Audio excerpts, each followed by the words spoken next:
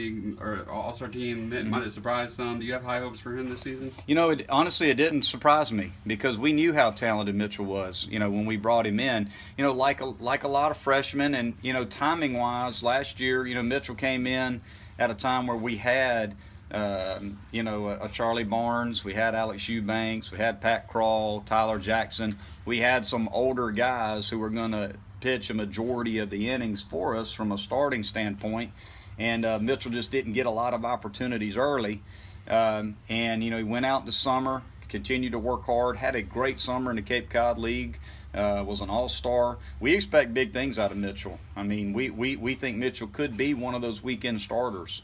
He has that type of ability. He's a hard worker. He's a great kid, and we're really excited. I'm really excited to see his progression and how much better he is after that experience in the Cape this summer, this fall.